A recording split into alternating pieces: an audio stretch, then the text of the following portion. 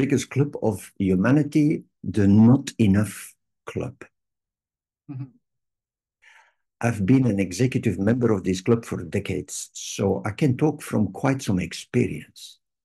I'm still a member of this club, but it's just from time to time that I visit the club and don't stay there too long. But every time that I feel triggered anyway by whatever happens, I am back in the club. What is the Not Enough? The Not Enough Club is a club where the people join who have a fear-based limiting belief. And there are three levels of subscription. There are people there because they believe I don't have enough to survive. People who believe I'm not loved enough, I'm not lovable enough to belong. Mhm. And three, I am not good enough to do what I want to do, what I'm supposed to do. And I have to show to everybody how good I am.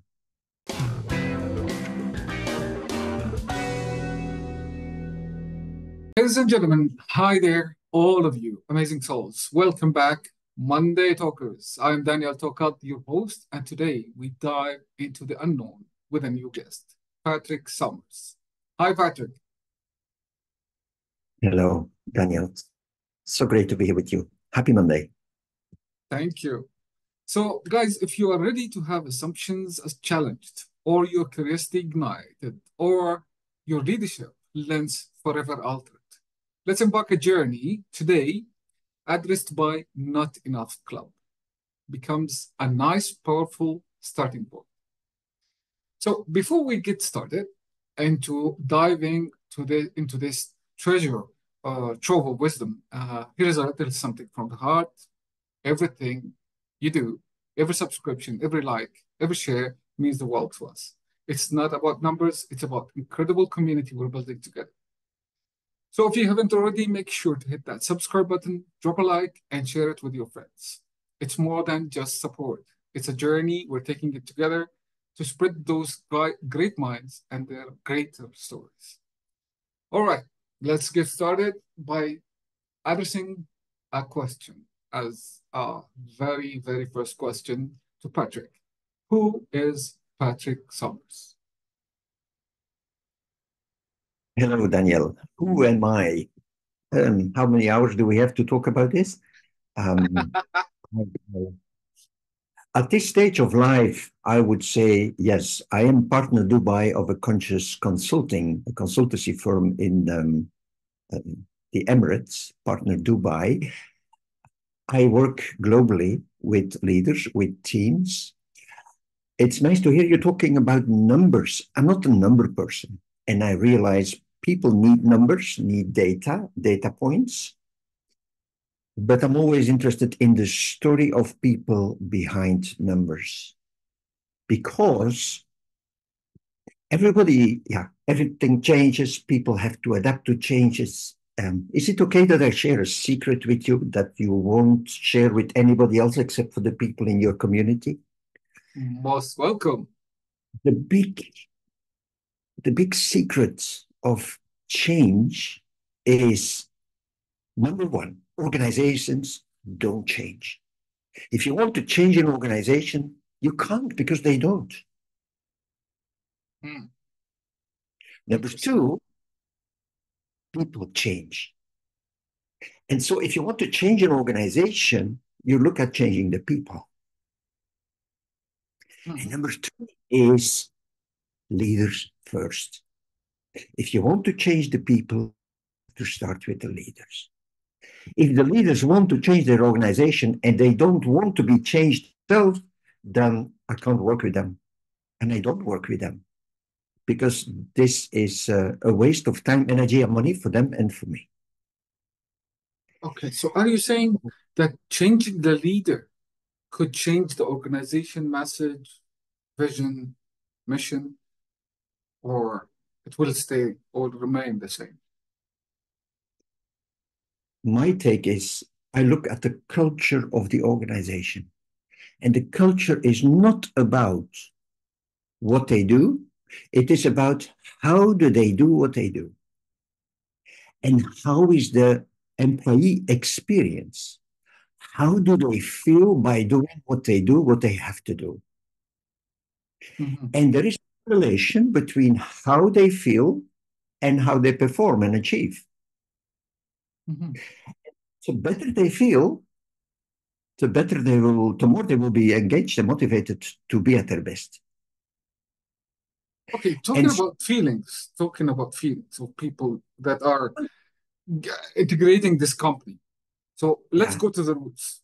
Can you share your insights on why so many people struggle with feelings of inadequacy and lack of belonging in the work environment there? Yeah. So what people want is getting their needs met. And when you get your needs met, then you feel good until you feel that you need something else. When people feel a sense of belonging, as you said, and they feel part of it, they feel seen, then they will feel motivated to become a better person and to do their best. I'm talking about culture. I'm talking about how they do what they do. And the culture is almost defined by the quality of the relationships between the people in the team and with their leader, and how the habits, behaviors, interactions happen or not. Who In defines my, the environment? Who defines the environment, the culture? oh, there are a Leaders have to align personal goals with the company goals. Is it leaders or is it the employee themselves? It's a good question. Everybody is part of the system, the social system that we call an organization. Yeah. And everybody has an impact, but some people have more impact. And we measure culture by mapping values on levels of consciousness. And I'll come back to that later. But what we see is very often the culture of an organization is a reflection of the consciousness of the leaders. And this is the actual leadership team or previous leaders whose energy and history is still in the system. Mm, And so, if you want to change the culture, you have to talk to the leaders and look at how are the behaviors and the interactions of the leaders with their people, because that colors the culture and that has a huge impact. Gallup discovered that the number one reason why people leave an organization is because of the relationship with their leader, with their boss, with their manager, as you know. Well, that's okay. exactly the point. And so we don't want to blame the leaders. We want to make them aware. We want to look at conscious leaders who are willing to self reflect and think about how is the world around me a mirror of my world inside. My world inside is what I think, what I feel, what I experience in my body, and what I feel urged to do. Mm, And how is the context impacting you as a leader? And how do you as a leader can impact the context, your team? impact And is this the key self word. leaders, this is so important. And what is the number one condition for self reflection is slowing down and allowing a moment of silence in your head to reflect, which is the polar opposite of what everybody is doing by the busyness, the daily business in life. But Mhm. Okay. slowing down to speed of reflection for self-reflective leadership, which will give you more effective teams. Okay. Talking about impact on the workplace. How do these feelings manifest in professional settings and affect employees' engagement and productivity? Yeah. You mentioned the biggest club in the world, the biggest club of humanity, the not enough club. Mhm. I've been an executive member of this club for decades, so I can talk from quite some experience. I'm still a member of this club, but it's just from time to time that I visit the club and don't stay there too long. But every time that I feel triggered anyway by whatever happens, I am back in the club. What is the not enough? The not enough club is a club where the people join who have a fear-based limiting belief. And there are three levels of subscription. There are people there because they believe I don't have enough to survive. People who believe I'm not loved enough, I'm not lovable enough to belong. And three, I am not good enough to do what I want to do, what I'm supposed to do. And I have to show to everybody how good I am. These three not enough beliefs are all fear-based, the fear of not enough. And this fear creates an energy that results in dysfunctional behavior. If a person, if a leader believes that there is not enough to survive, not enough is never enough. That means a company or a person has never enough. And this never enough is planting the seed for greed because it's never enough. Okay, let's take this into shift the narrative a little bit and say what practical steps can individuals or organizations take to combat these negative self-perceptions or not enough, and foster a culture of appreciation and belonging. Let's take it into actions. What actions need to be done? What actions? The first action is being open to a message where you look at yourself and become aware of it. The number two action is allowing a coach, a person who can help you to look at where does that come from and how can I cope with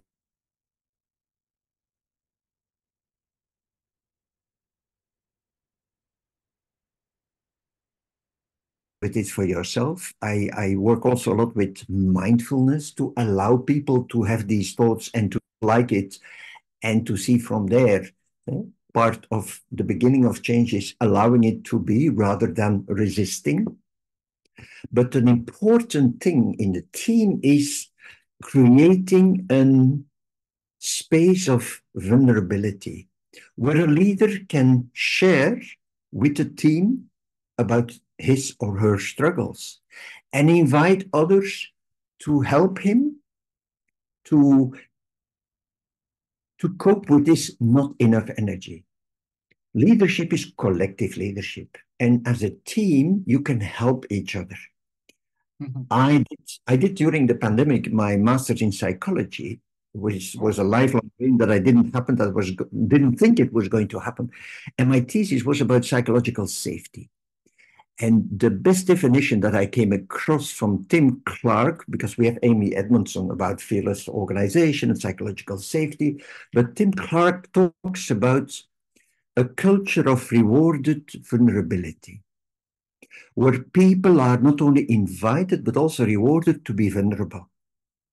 And what do you do as a leader in the first place? You make the people feel safe and included by sharing personal things and inviting them to share. This is a great thing to do. The second thing, if you want practical things, make people feel safe to learn and to develop and to ask questions and to share mistakes.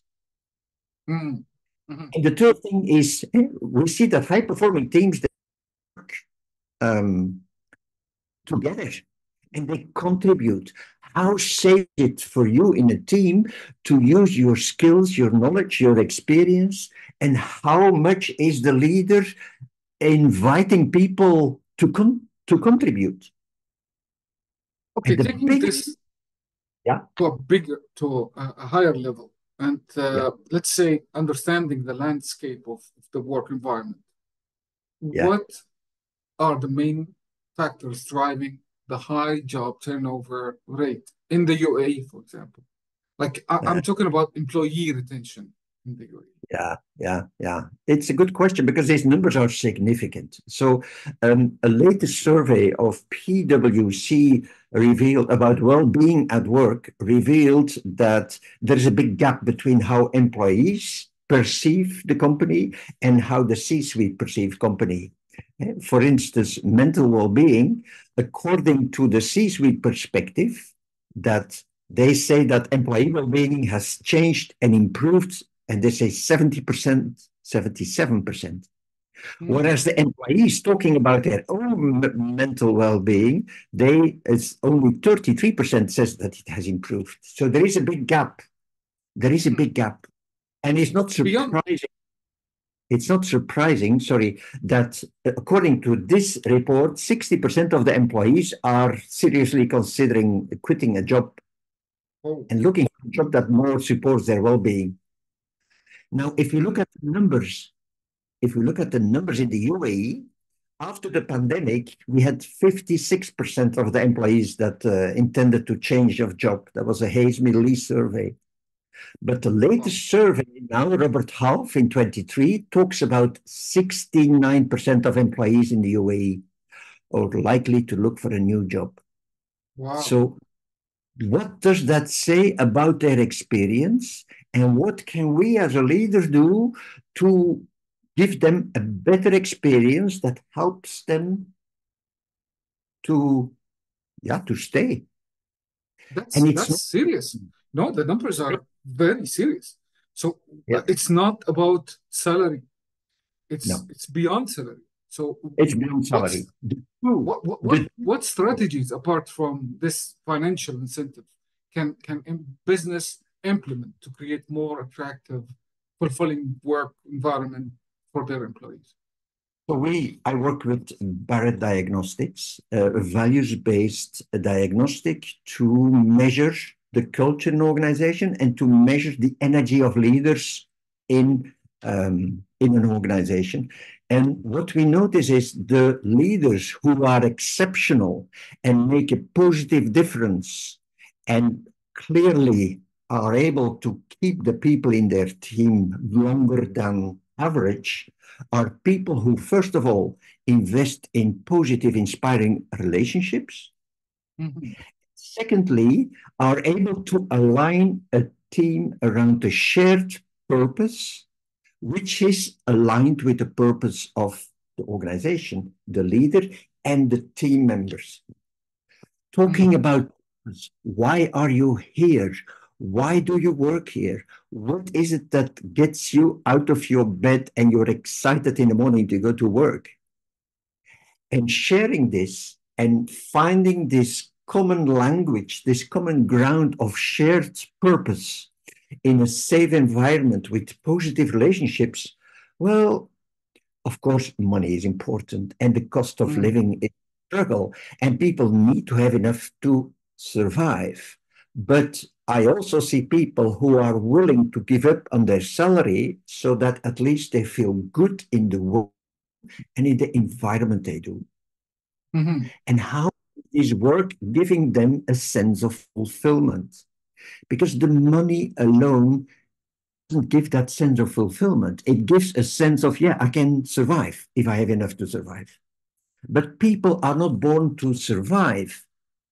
People are born to flourish and thrive, and ideally also at work. And Mhm. if you have to do a job where you feel used and manipulated for the whole day, and you need to wait until the end of your working day to feel that you can flourish and thrive because you're not at work, so I don't want to live such a life. My life is too short and too precious. I want to be focused on the things that I'm really good at, that I love, what I can make a difference in the world, and what I can be paid for. And these are Okay. the four elements of the Japanese ikigai for your purpose. Yeah. Oh, right. So, in short, let's summarize actionable tips for business owners or managers or leaders can take to improve the retention of their employees if they want to take action now. Yeah. 1, 2, 3, 4. They want to take action now. They want to influence so that people feel good and can stay. First thing, remember that the employee experience is important. It's not about what you ask them to do, but about how do you make them feel. And if you are a role model of open, positive, safe environment, then this role model will have a positive impact. Remember, it is about how you make them feel more than what you ask them to do. It's the energy in the interaction that counts. Second thing, if you want people to change and make it in a positive way, make clear that they understand what is asked and that it makes sense for them. And it's not because you share a message and that you understand the message, that people understand it and feel understood. I had last week in a workshop and I had to say to the leader, I see you struggling with your anger and frustration. And you complain to me that people don't listen to you and they don't understand you. But the secret there is, if you want them to listen to you and understand you, make them feel heard and understood. And see that you listen to them and understand them first. The third thing is looking at the structures and the systems and the processes in place. And if you want to have a positive employee experience, look at what are the barriers in the system that could be removed and that help people to have a positive experience. There are always more and more and more rules, and people feel squeezed in a system of rules. And what if there is a system that allows them to have some space to be rewarded for vulnerability, for psychological safety, where there is space that they can discuss and talk about how do we do this together? That it's not only action focused, but that there is space for a people conversation. And maybe, and that's the fourth thing, maybe you have to look at yourself as a leader and at your people on what are the skills and what are the opportunities that they need to behave in a new way. And then I go back to very often emotional intelligence is something that people are lacking. Talking about feelings, being aware of feelings, managing feelings is still a big struggle. And we are all really focused on IQ, but the EQ, the emotional intelligence, is going to benefit the relationships, benefit the experience, and will make people feel better at work. And we'll see that these 64% of people looking for another job is going to drop because people say, it's true, I could earn more in another place, but I feel so great and I feel seen and I feel supported and inspired by my leader. Okay. That's what I want them to. Let's wrap it by going back to one word I love it when you said consciousness. So on leadership and consciousness, connecting the dots. How does your understanding of consciousness and human development inform the approach to develop or improve the leaders? Yeah. So we say conscious leaders are leaders who have a self-awareness and a system awareness. Self-aware is knowing what's happening inside you and harmonizing, and that's what we work with by humanizing and harmonizing. Humanizing is what does a leader need to touch the four ways of knowing. Your intellectual knowing is important, but your emotional knowing is important. Your intuition is important. And what is your body telling you? What is the stress telling you in your system? Being aware of that, that's so important. Aware of the world around you and knowing what is happening around you. Conscious leadership means knowing that these two impact each other and that you choice. You have always a choice. The moment that leaders say, I can't, I have no choice, then they are in the victim energy. And then they need to talk to me because I'll help them to give a new perspective on you always have a choice. Unless you stay autopilot and you stay in your reactive pulse. But how can we move conscious leaders means from reactive pulse to responsive choice, a choice that benefits you, the other, and the bigger system. I love at the beginning when you say clarity is a key. Let's do this. What are the key characteristics of conscious leader and how it can contribute to building this thriving, sustainable organization? Let's say, how does he look like? What's the feature of this conscious leader? If you ask me to describe myself in 3 words, then I'm going to give the same answer than to the question that you ask. What should a leader do? And I can only say it and share it because it's my intention and my purpose to embody it and to share it with others. I can't ask something from leaders if I'm not going through this process myself. First of all, presence. What is your presence? How do you show up? Who do you choose to be and how do you choose to show up? Presence.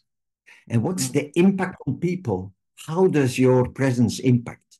And you know from experience, if the team is in the room waiting and the leader comes in, enters the room, you can feel either there is an uplifting energy because the leader is there, or the energy is dropping and suddenly it's silent. What is this? Secondly, my first core value is presence. My second core value is silence, stillness. And silence, stillness, we can talk about each of these 3 words for half an hour. So silence means reflecting in your head, but also at the table. Silence means allowing the others to talk. You don't have to tell everything you know to show that you know it. You have to hold the space as a leader where you invite people to share and to show them at their best. A leader is helping others to be the best leader they can be. And you do that, and that's the third core value, questions. A leader doesn't need to have the answers to all the questions. And a leader has to be able to ask the right questions at the right time. And with presence, silence, and questions, these 3 core values, I live my life as a partner, husband, as a father, a grandfather, as a coach, consultant, as a facilitator, and as a mentor of leaders, as much as possible, every time of my day. This is my way of being.